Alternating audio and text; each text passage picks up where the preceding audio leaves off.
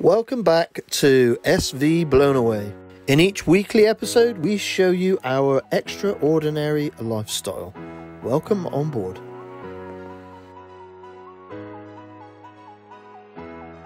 And in case you missed it, this is what happened last week.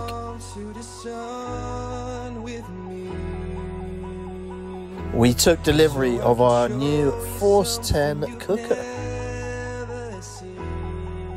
Little did we know, this turned into an expensive coffee table. We are Natalie, Ian and Nelson, and we are living a life less ordinary.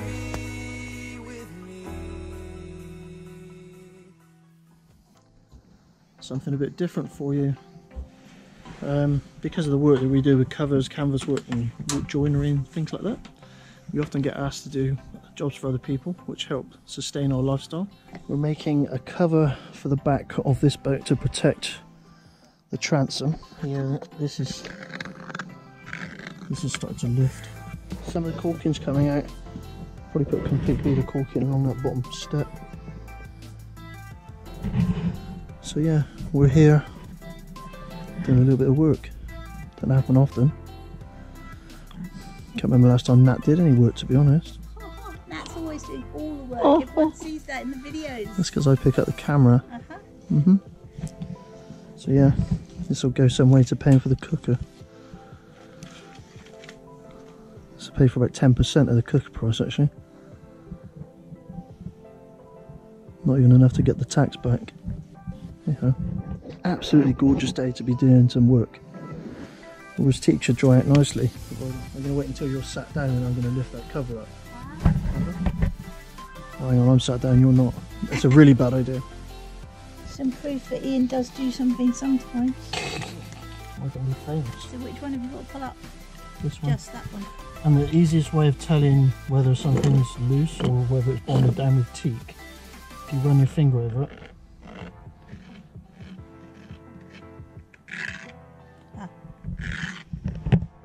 Do that again. So, stuck, stuck, stuck, not stuck. Basically it vibrates. So this is loose. So it's just that one little corner plank. Just that corner piece, yeah. The water's got in underneath it because the caulking's failed. But he's doing the right thing because he's catching this in time. So hopefully it won't be too bad. But it's a very fiddly piece to remove. Most of the caulking on this boat is actually in good condition, which for the boat that's probably 25 years old. Really fine caulking. Most of the stone off.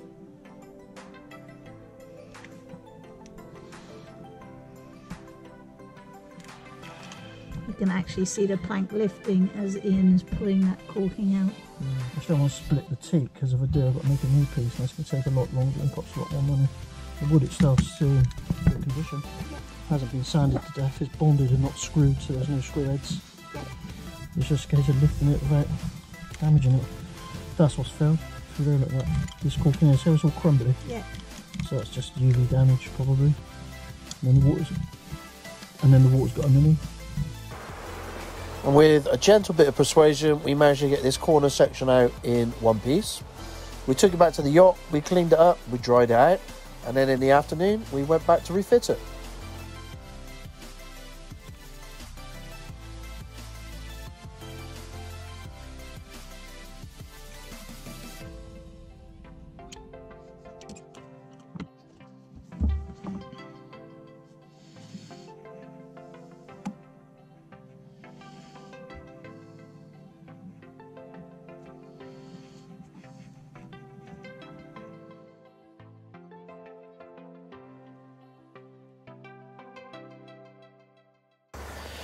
And while I was doing the joinery, Nat was making this rather splendid cover for the back end of the boat.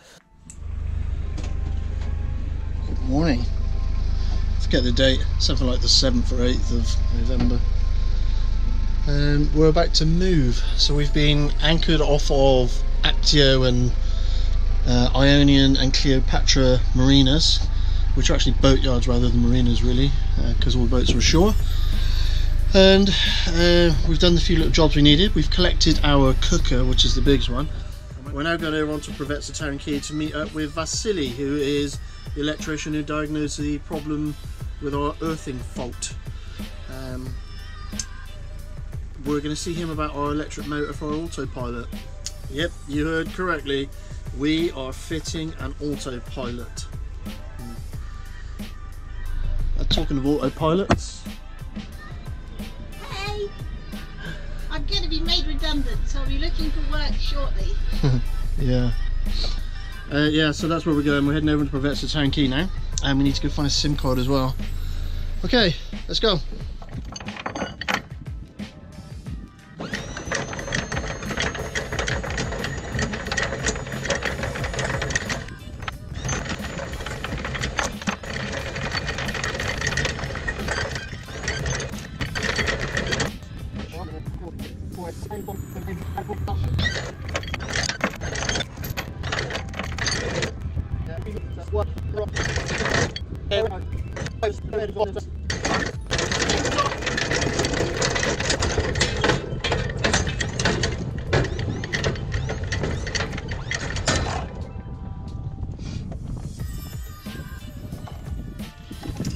Okay, anchors on deck. Welcome to Preveza Town Key.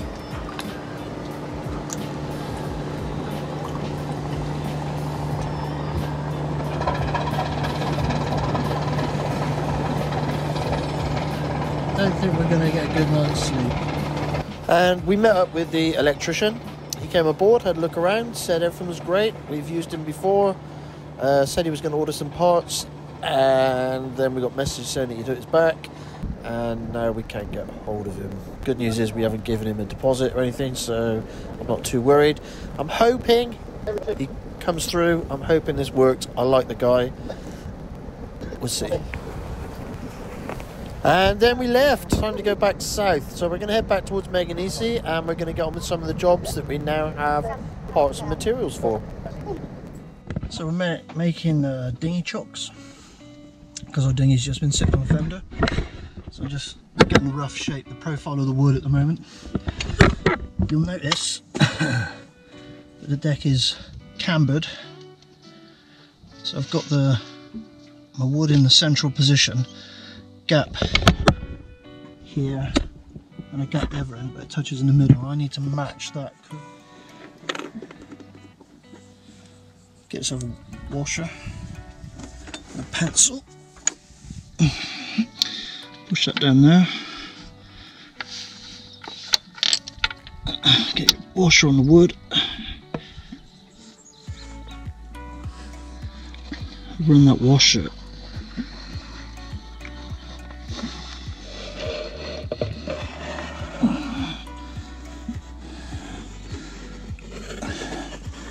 To give you the curve.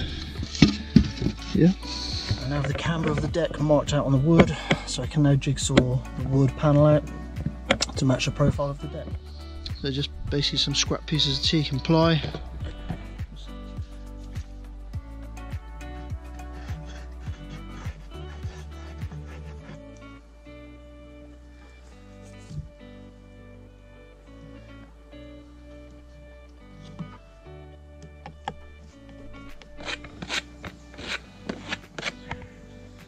I can take a very accurate measurement as to where the hole goes.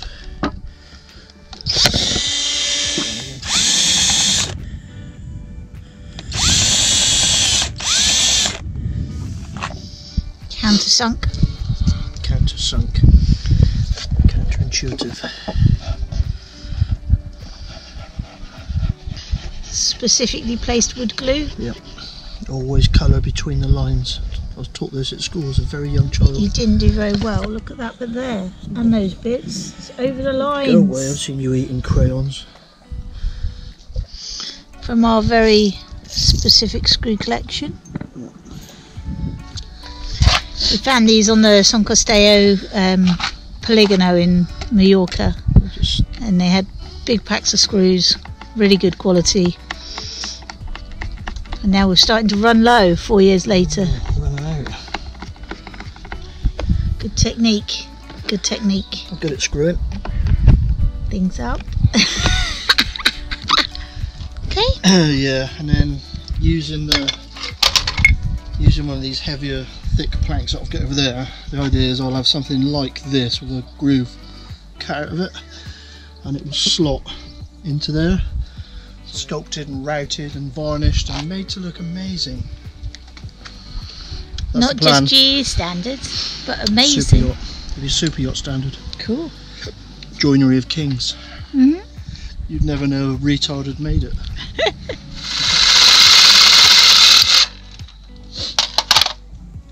Is that both batteries dead? Yep. Our DeWalt batteries now are finished. $100 a piece, those DeWalt batteries over here. $1 each. But you like your DeWalt drill. I love the DeWalt equipment. Just can't afford to keep replacing it. Oh, for a belt sander. You've got a belt sander. More belts. Yes, we had that in one of our previous video clips I've just watched, where you told me that Nelson threw them all away. Must be true. And he goes, no, I didn't. Okay, that's good. Okay.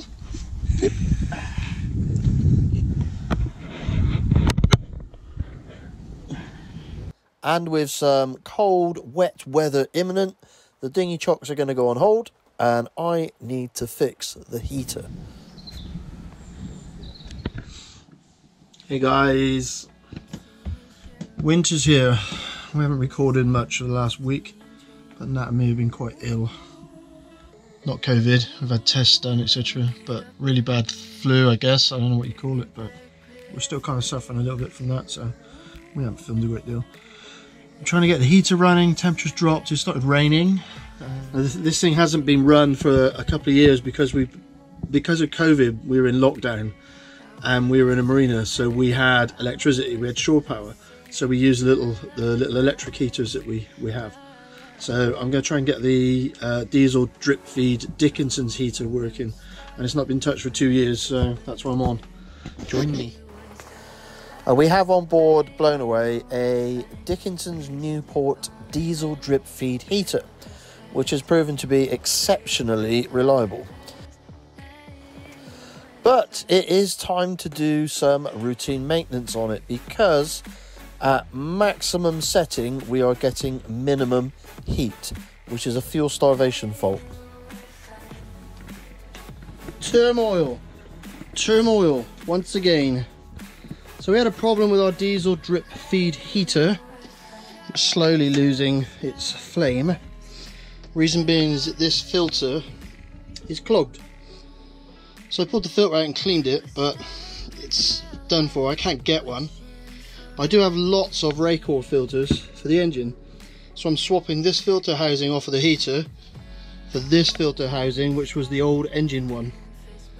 This was the original one that Volvo fitted that I took off and changed for a twin pack. But the hose tails are wrong size, so I'm swapping out the hose tails, and then we're going to put this on the heater and get it working.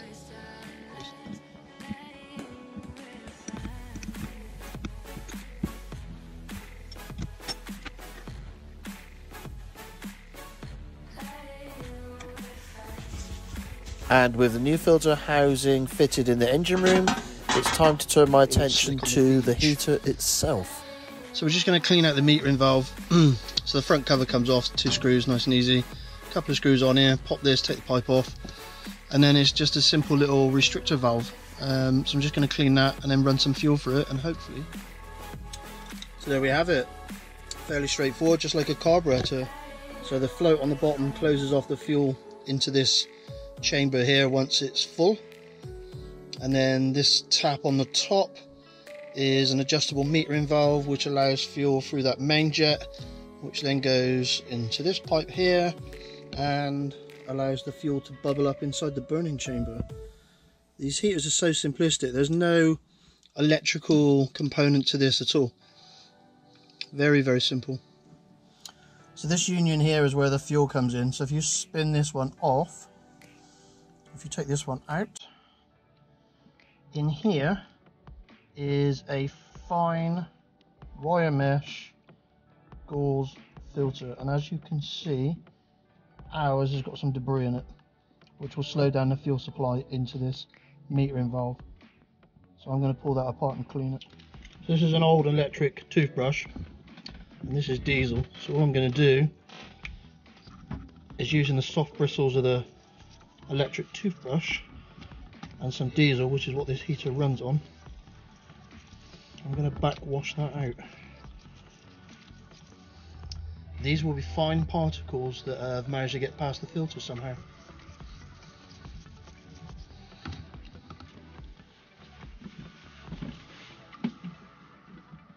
Could even be a dog hair. No dog hair on this boat. See? It's not, it's PTFE. So that's an installation issue. That is a bit of PTFE tape that has got sucked through when this was put together. Nothing major. Yeah, that should now that should cure our problems. Okay. So new union ready to go back on. The gauze filter cleaned out. These are two fairly soft materials, so we've got aluminium casting and brass fitting, so I'm not going to go crazy tight with this. Literally finger tight. PTFE will seal it. It's a low pressure valve anyway, so that hopefully will be sufficient that it doesn't leak. I really need to run this through. I want to get that dirt out because I know there's dirt in the fuel line. No, that's as much as it is. It's not going to allow me to do more than that, so I'm going to have to do it into this baking tray and then just clean it out with some thinners or something. It'll be right. Okay, just flick it on and I'll shout to you to turn it off when I'm ready.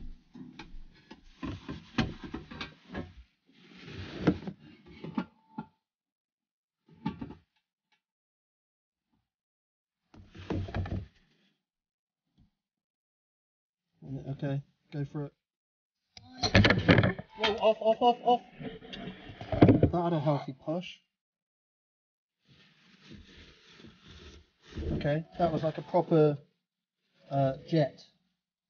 I didn't anticipate that. Well, it certainly seems like we cured the problem of the fuel supply to the heater. Okay, turn it on. Ready? Yeah, go. On.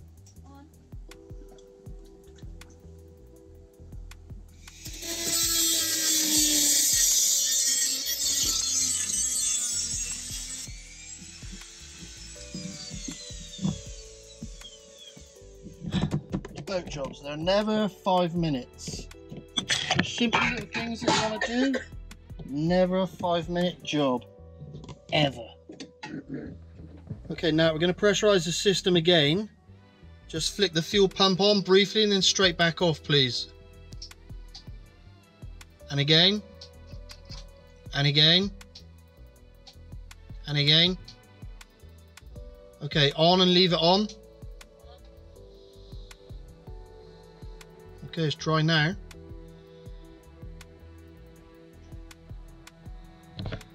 Okay, I've got no leaks.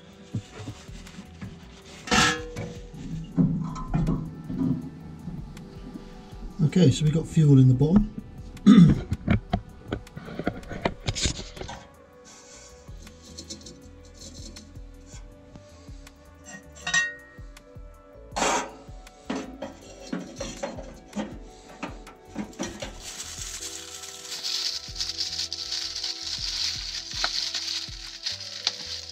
Let's break up a small piece of the fire lighter. And I want this on top of the wet fuel, so I just use one of our forks so I can control where it goes.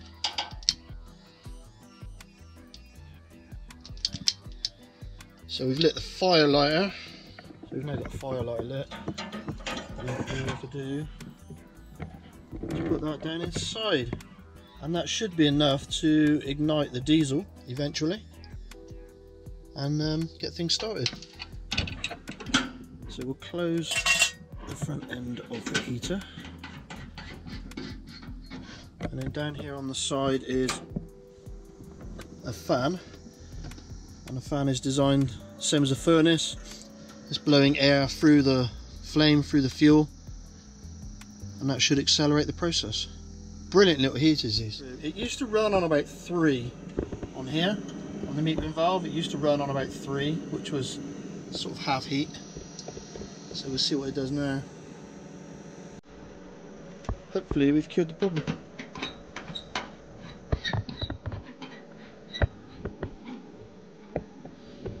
Never a dull day. Nat, you're in charge of watching the fire, because I've just lit it. We're testing it, okay?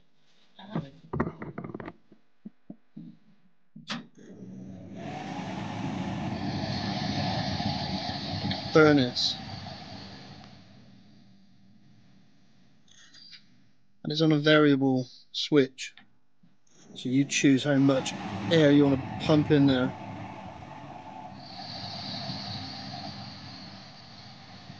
You can see the metal frame in there starting to glow red hot already. Doesn't take much to get it to the right heat. I'll just back the fan off.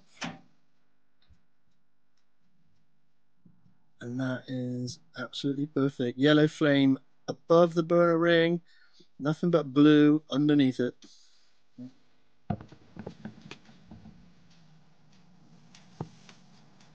Fixed it!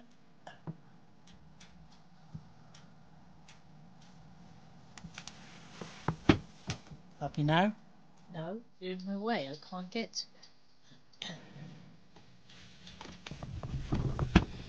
Well, that didn't take you long. Should be fixed now. It should work okay. I'll have a warm cup of cocoa, please. And instead of being on maximum, it's now on 1.5. 1.5 instead of 5. Fantastic. So what I was thinking It's going to be is, too warm here.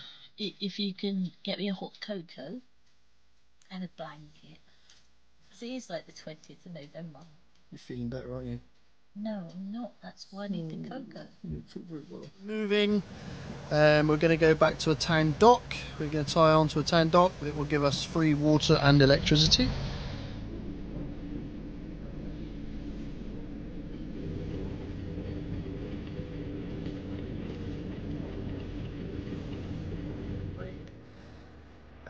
Action.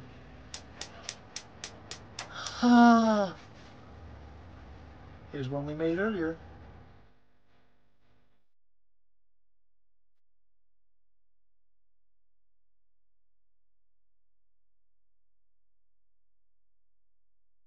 Meet our new grandson, Lucas. Congratulations, Sam and Kaylee.